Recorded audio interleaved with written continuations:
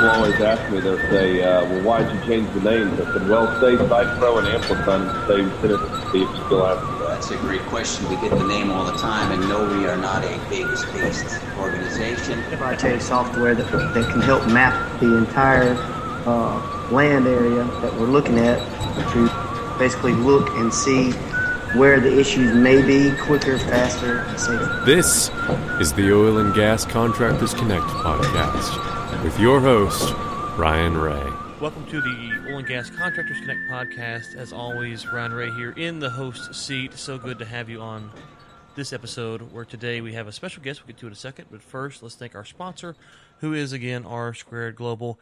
If you are interested in engineering, surveying, anything along those lines, right away, GIS, go to GoR2.com and check them out. If you're the first time tuning into this show, this is the show where we connect you with all parts of the oil and gas business, upstream, midstream, downstream, wherever you're at. We bring on the folks who are working in various parts of the industry so you can meet them right here. Today we have on James Durbin, who is the owner, president, big dog over at the Oilfield Photography Incorporated. You can find out more about the oilfield photography people by going to the oilphotographer.com. We will link to that in the show notes, so you can just click it right there. James, so good to have you on the show today. How are you doing? Fantastic. Thank you for the invitation. All right, well, let's kind of get into it. The name seems self-explanatory, it's the oilfield photographer. What exactly, is it just photography, or is it photography video? Kind of walk us through 30,000 feet, what you guys do over there. Be happy to. And yeah, I mean, it is pretty self-explanatory, but just like anything else in this industry, you know, there's always a little more to it. So basically what we do is we specialize in the production of visual marketing material for oil and gas operators. So that includes their advertising material, their internal communications, their brochures, their inventory, if they have a visual inventory, just all manner of things. But basically we do specialize in going into the field, working on the equipment, with the equipment that operators are using, and documenting it in a manner that it's visually exciting. One of the things that has struck me about your work is as you said, that you're out there, you're on the rigs, and just without, obviously we don't want to talk about clients and specific contractual details, but help me understand, you know, how hard was this in the beginning to sell to operators to say, hey, we want to come out there, because there's obviously a liability risk on their side. So how was that process of convincing folks that, you know what, this is something we want to do, and we want to do it on your rig? Will you let us do that? Right. So actually, I haven't really had to convince very many people at all. They are seeking out our company. Wow.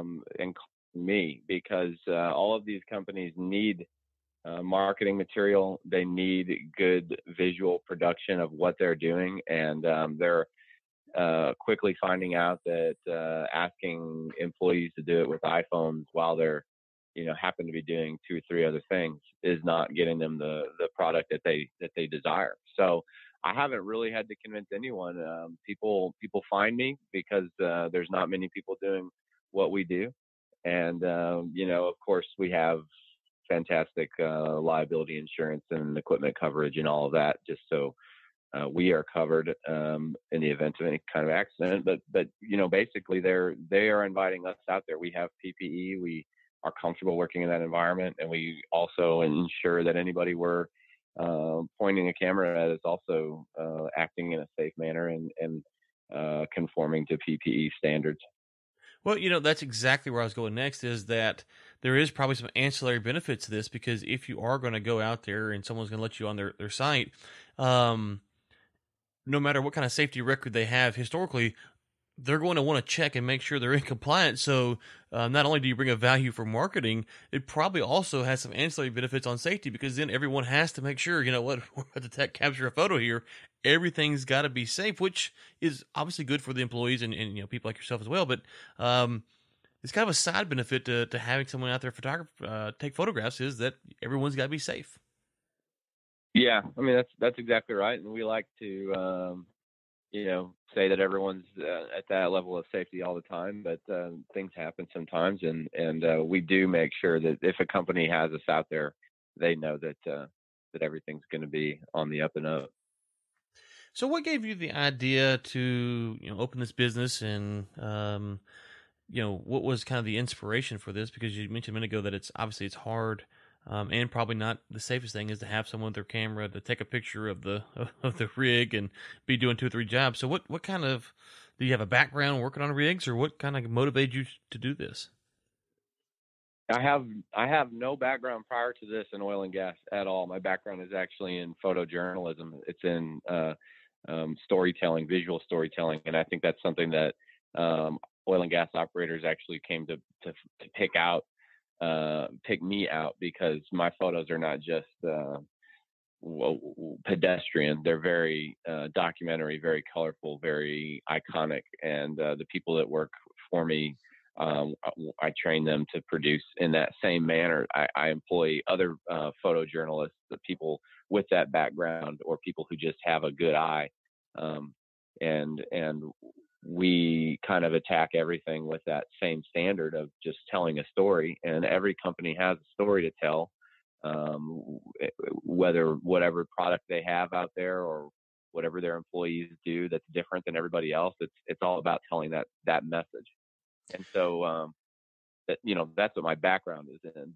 But I basically started to get contacted by oil and gas companies because of my name getting out there, being in local newspapers and different publications around the country, just for my photojournalism work, documenting events and sports and things like that. People started asking me, hey, can you come out on our location and shoot this? And I got a FR suit and and a hard hat, and I started doing it, and it just snowballed over the last few years into what it's now become. So I've been in the industry since 2005, and it's kind of hard for me to talk about other industries because I don't really know them that well. I mean, I know the people in oil and gas because that's kind of most of my life I've been working this, coming as an outsider's perspective on some level that worked in other industries and then came into oil and gas. I'm curious, what are your thoughts on what might be unique about oil and gas compared to other industries, or what might be a lot of similarities that maybe because we're not exposed to, never someone like myself, in your main working career has been in oil and gas, you're not really familiar with other industries. So as someone who's got kind of a broad range, I am curious, in your experience, what are some similarities and differences you've seen? Well, when it comes to industry photography, I'd say my experience is definitely focused around oil and gas. So, I can't say that I've documented in this level of detail or worked with this many different companies in other industries. But what I do see is a tremendous focus of oil and gas is a couple of things. One would be safety.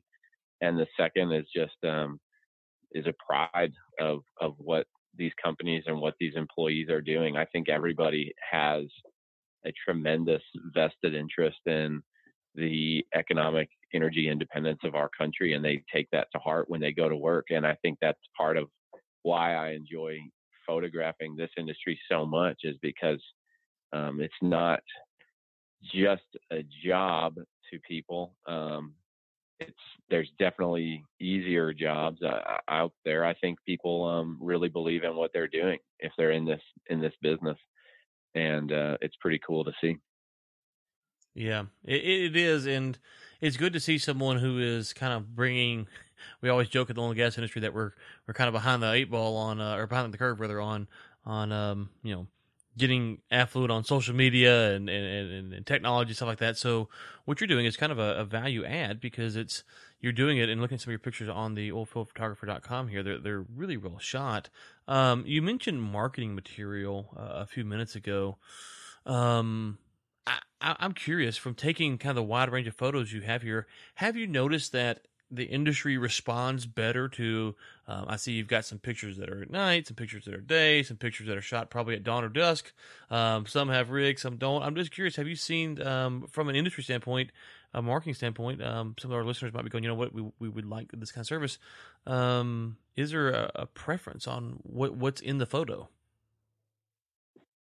Well, generally they leave that to me, because that's sort of my area of expertise, is how and when to make this situation look good. Now, sometimes we're limited. I mean, people work when they work, or shifts happen when they happen, or if you've ever been out on a rig site, stuff shows up when it shows up, or it doesn't show up when it's supposed to show up. And so, we have to always kind of be flexible. But if I can help it, I will try and use things like sunrise, sunset, different kind of natural light, or different sort of environmental additions to really make the imagery different. Now, working in the Permian Basin, there's often not a lot of pretty stuff around, so it's definitely a challenge. And in some ways, the ugliness can be beautiful if you know how to work it to your advantage. It's rugged, and people like that because they want to see that their equipment and their employees can function in this rugged environment and be productive. You mentioned the Permian. For the listeners who might not be in the Permian, maybe in the Eagle Ford, Scoop Stack, or up in the Bakken, even over to the Marcellus or Utica, do you guys cover just the Permian exclusively, or are you across the U.S.? We are based out of the Permian Basin in Midland, and I have enough business here from operators that are based around the country, but that have interests in the Permian to stay extremely busy. Now, we do travel. We have gone different places, and, some companies have different pieces of equipment in different parts of the country, Pennsylvania, or even different parts of different fields within Texas. So, I mean, we do travel, and we can work it into our schedule. But the Permian Basin is certainly busy enough that we have plenty to do here. Let me see here. One of the things I've asked all the guests so far, I think, and I'm going to try to figure out how to word this in a way that will work for what you're doing, but we'll see if I can do it. We've talked about with other guests is setting expectations, or kind of prepping the client for success. So your business is a little bit different. You're taking photographs, but there's still a process there. So how do you go about advising a client, or if one of our clients, one of our listeners is going, you know what, I want to bring these guys out and get some photos taken. What are some of the things that you like to set up front to say, you know what, hey, if we don't take care of this now, down the road, this could cause a problem for what we're doing here? Do you have some insights on, how you go about that process? Well, we're always successful in our mission, which is to provide material that companies can use and be proud of the equipment that they have, or the people, and whether that's photo, video, drone, multimedia, you name it. Our clients are always satisfied because we are filling a need that they have. Now, when it comes to maybe if there's any sorts of warnings or things that kind of are unique to maybe my particular business that I like companies to know up front, to ensure that the success of the shoot happens, I would say one would be just make sure everybody's got their safety equipment. We don't want to show up out there and all of a sudden people don't have enough hard hats to go around or something, right? Which you think would be silly, but things happen.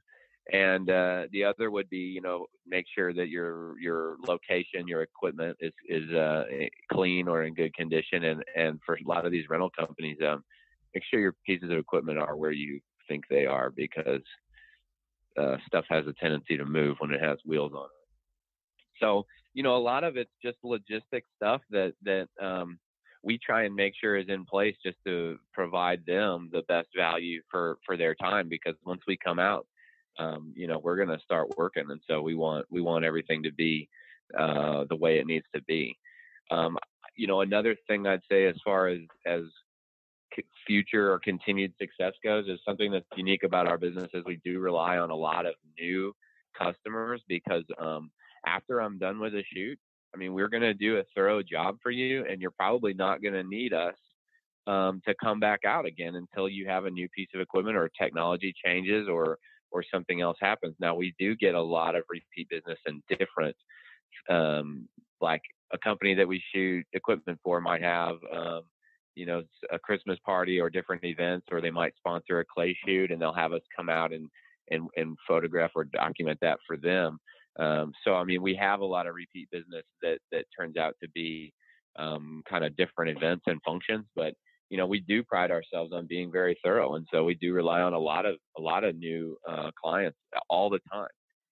And in some ways, we put ourselves out of business for about a year or so every time we're done with a company, because we really provide them everything that they need for some time.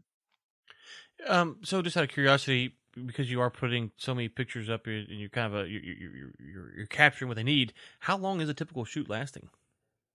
Is it one day, a couple days, or hours? How long is a typical shoot?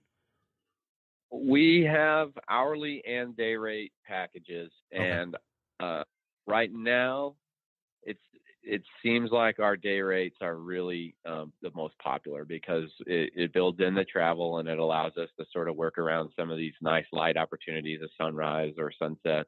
It also allows us to be flexible when equipment needs to be moved around or something isn't quite in place, and it also allows for multiple locations. So, but we do hourly as well, and so I'd say our largest shoot could go 2 or 3 days if a company wants us to go out on locations with 2 or 3 different clients that they serve, and the shortest is probably about a half day, on a single location.